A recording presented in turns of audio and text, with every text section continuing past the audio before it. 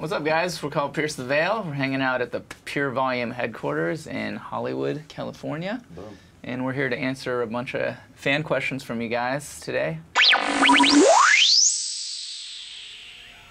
You ready? Yeah, bring it on. Bring it on, sister.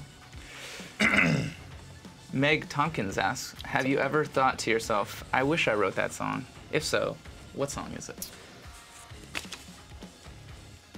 It's Raining Men. It's Raining Men. It's such a good song. Yeah. Next level. I'm gonna play that one at my wedding. I think I gotta go with Whitney Houston. I Want to Dance with Somebody. That's a great song as well. If anybody plays that at their party, or there's a dance party going on in their office, all dance. You can't top it.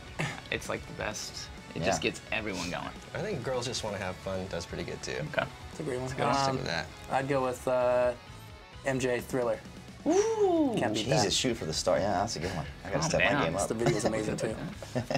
You want to? Yeah, why not? What do we got here? Well, that's a fun name. Alana Michelle Hammond asks, can you see yourselves teaming up with Kellin Quinn for another collaboration? Ooh, that's straight to the point. You never know. You know what? That's anything could happen.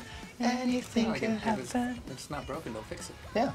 Yeah, Yeah, we'll see. It works before. Why not do it again? You guys want to do some more? We got questions for I'll ask you guys one. Yeah. Coming from a Mexican culture, yes, my parents have never really been understanding of the music I listen to, and I've always looked down on piercings and they have always looked down on piercings and tattoos. My question is, how did your parents react when you wanted to be in a band, got your first tattoo and/or piercing? My parents are really supportive of the music and everything that I was doing. As far as tattoos, my mom just kind of, I don't know, she never really said much about it. She seemed disappointed after the first one, and then after that, she didn't care.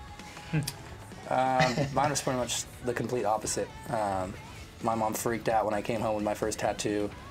And we're brothers, and our mom actually has like 5 tattoos. So I don't know what she was. But I mean, she has them in like more hidden places, and I was getting them like, I got my first one right here, and so she didn't really like that. But once she like saw, the band moving on and kids actually paying attention, she finally got it, and they've been super supportive, the whole way. Dude, my mom flipped out. My mom, she almost hit me.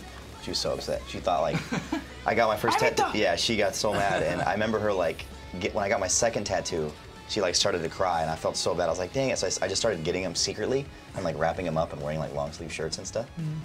And just like not even like. You're like 22. Yeah, I'm like a grown ass man. I was like, come on, let me do it. She's like, they're prison tattoos, prison. And then I remember like not even like a month ago, one of my aunts called me and said, hey, we're all getting tattoos. And I was like, Mom. She's like, I got a tattoo. I'm sorry. I was like, you freaking hypocritizer. Yeah. That'll work. Yeah. Okay. Desiree Aponte asks, when do you think your next album will be coming out? Friday. On a solo album coming out? Friday. Lori Beth Moore says, what's the band's favorite song off of our record Collide with the Sky, and why? Boom. I think mine right now has been Hold On Till May, just because it's been really fun to play live, and like kids like, and our fans out there, like, when I see their faces like singing the songs, they seem like super emotional and stuff, and it kind of, when they get hyped up and when they get emotional, we feel the same. So it's like I like the I'm Low on Gas in the jacket. We play it live, but we don't do it like the record. Vic plays it acoustic, and I think it's like. You like it because you don't have to do anything. I like it because I get to chill. But no, it's actually like your drink and your little lawn chair. Let's hang out. It's awesome. But no, it's just, I don't know. I think the difference between the full band and acoustic is like it's almost like I almost like it better now than playing it just acoustically. So. Yeah, that's my jam I'd right have to now. go with Match in the Water. Basically, just because it's straight to the point. I mean, kids know the meaning behind the song, and they're going through the hard times behind that song too. So it definitely helps them out. Yeah, it was about like overcoming like cancer and stuff. Yep. Like that. That's what's up. We're gonna do a new question. Yeah, bring it on, sister. Let's see, Hannah Smith wants to know what high school was like for us. Dude, I was like. Okay, can I talk about Jaime real quick? Next level. From what I know about Jaime, I didn't know him in high school, but he was probably the coolest kid. He did magic. Watch your words. He did magic. Not Magic the Illusions? Gathering. Like Illusions? I was an illusionist, okay? Yes, he was an illusionist. He was a sponsored yo-yo player. Yeah, he was sponsored by what, like Omega? Dunkin' or Yeah. Omega? Omega. It's one of those kids that could do like 2 yo-yos. So he did yo-yos and magic. Real ladies Coolest man. Real ladies man. What do you got? You wore puka shells. I had some food. I had bleached blonde Liberty spikes and wore plaid pants, and Me and Mike looked a lot different than all each the other. jocks wanted to fight me every day, but they lost. They lost that battle in the end. Show me your guns.